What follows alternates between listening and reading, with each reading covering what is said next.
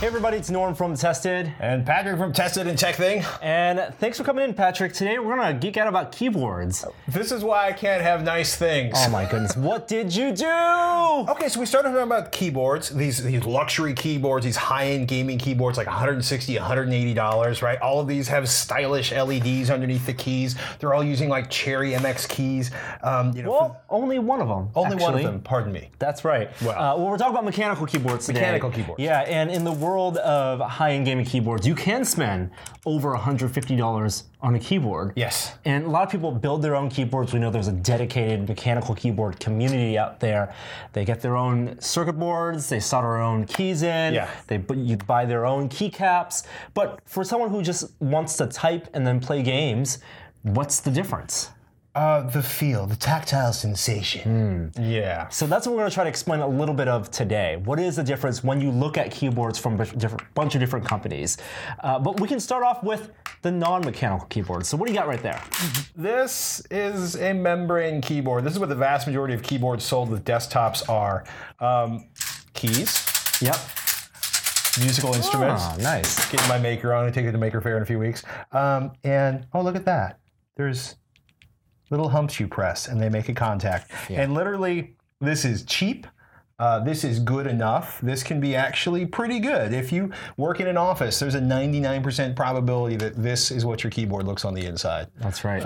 Or something, some variation on this theme where there's basically a membrane that gets pressed down, it makes a contact, and you get a key entry on your screen. So the difference between a mechanical keyboard is that there's actual mechanical switches on the inside for every single key. Now, last year, Will and I did a project where we built our own mechanical keyboards, and in that we got this keyboard, this key sampler. This one is a sampler of all the range of Cherry keys. I'm laughing because that's when you guys introduced me to Massdrop, which I basically had to kill all the emails from because it's like, spend money with us this week on another shiny thing. And as you can see, if you pop open the keycap, this is the switch. Right. Right. There's a switch under every key, and the switches, the different color switches denote the different feels. So the reds, the blues, the different greens, actuation points, how much weight needs to be put down. When we're talking about mechanical keys, what are those qualifiers that define the clickiness, the quote-unquote clickiness, and the feel? Well, one of the interesting things about, so this is, I'm really sorry, Corsair, but I was trying to find all the screws, and I've only found 12 so far.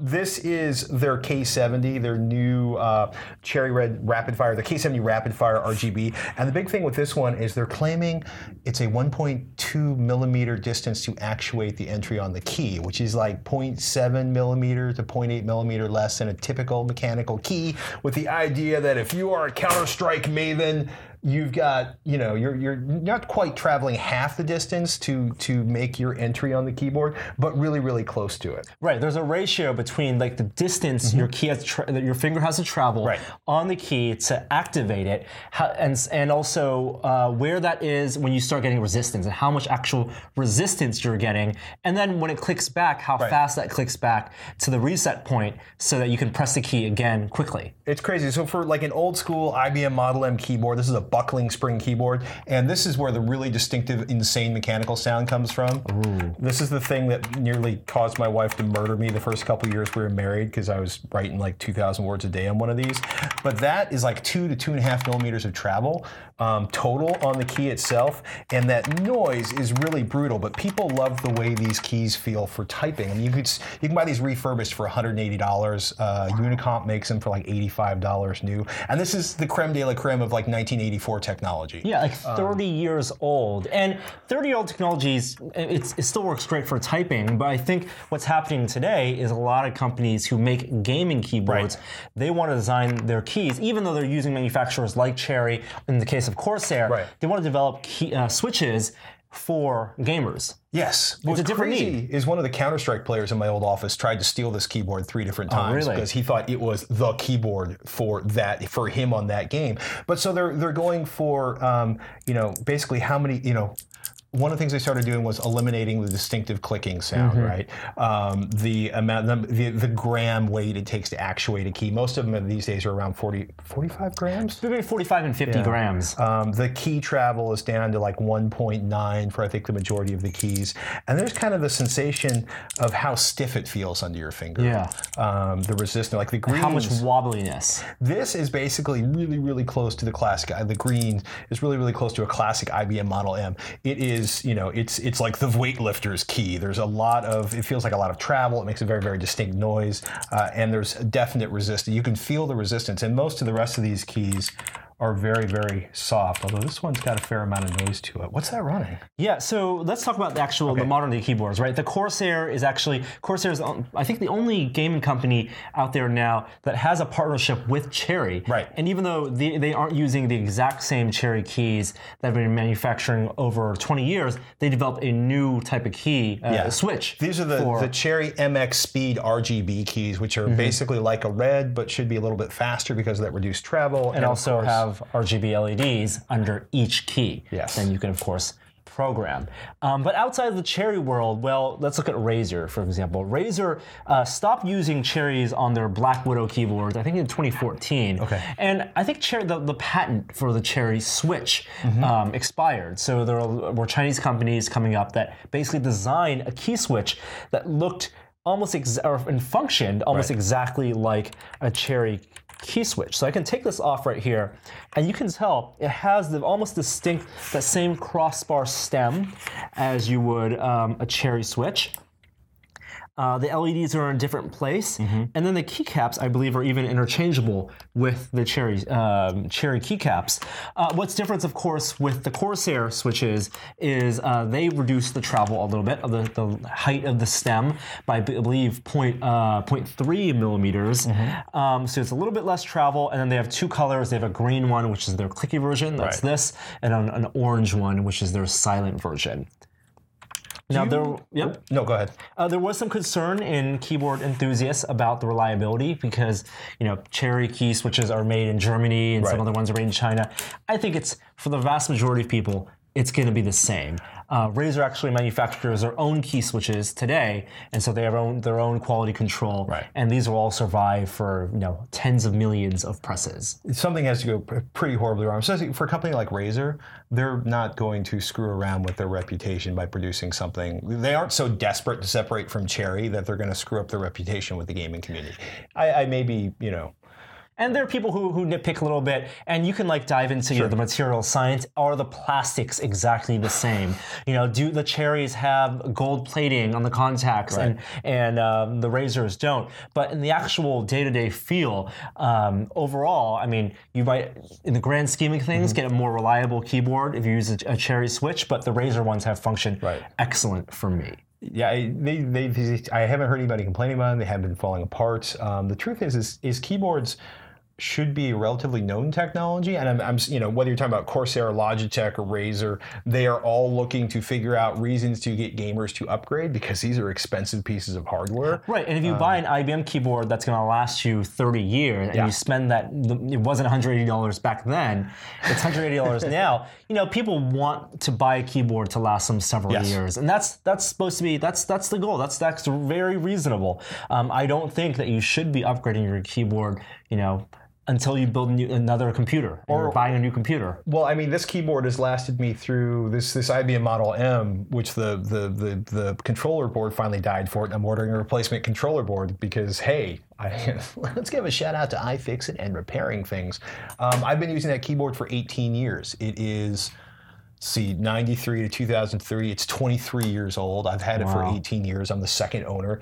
None of the keys have died. I finally did something horrible with it, pulling it out of an active PC that sparked the board. But I find a lot of people, especially really serious gamers, they often keep their keyboard across 2 or 3 PC builds or refreshes. Totally. It was interesting. We did a $400 PC build a couple years ago in a show I used to do, and the audience was split. They're like, you didn't include the cost of a keyboard in your build. It's not a true $400 PC build.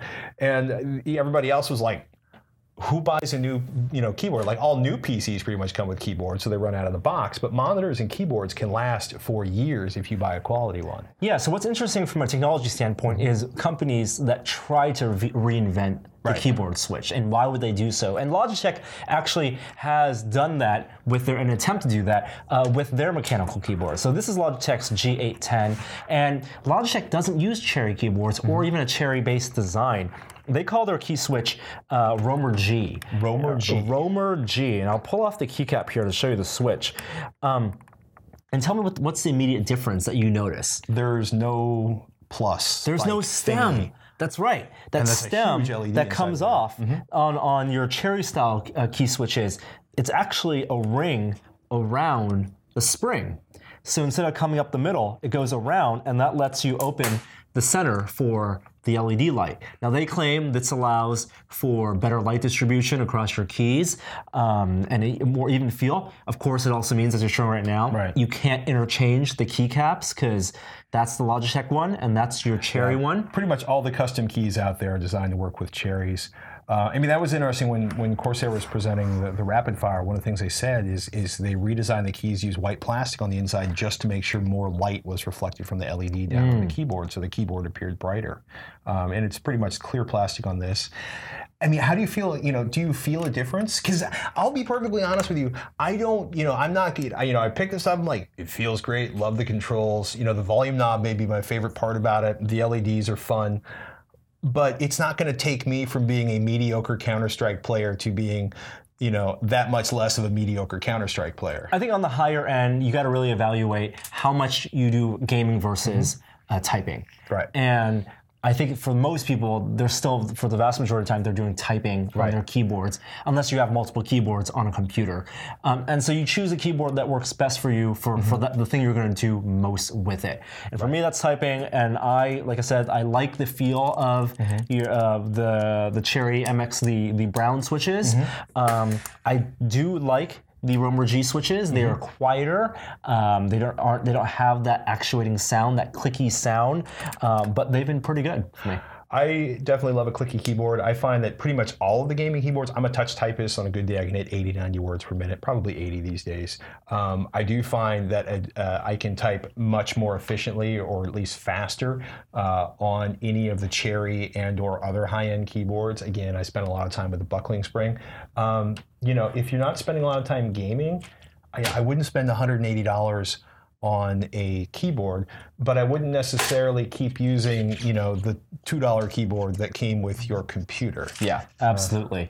Make the jump to mechanical keyboards. I think there's a lot of options here, and there are also the features like your volume bar, your extra USB ports, things like that. They're kind of fancy, bordering on ridiculous, right? All three of these have braided covers on the cables. This one is particularly magnificently thick because they're running 2 USB cables through them. They all have heft to them. They all have this one has 4 feet, so you can raise it up higher. You can tilt it in the direction you want. The build quality on all of these is fantastic.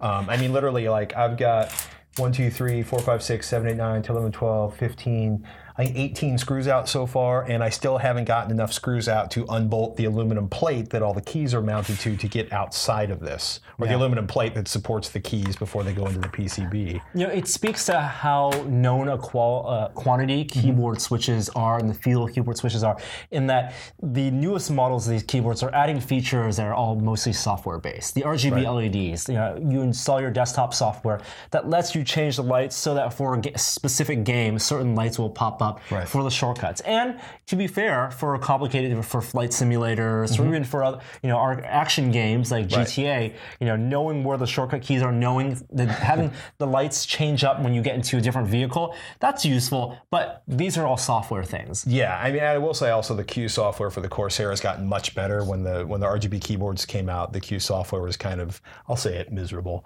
It feels a lot better, and there's a lot more presets, which can be fun. Or you can just do, like I've seen a couple of these in offices where they're just constantly doing the rainbow swirl.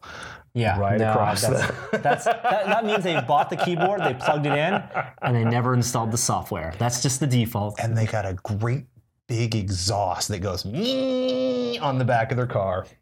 Yeah, absolutely. Because of humor. So that's like the state of mechanical keyboards, consumer mechanical keyboards that you can buy, in stores today. I think the most important thing, figure out what type of switch, what type of feel you like.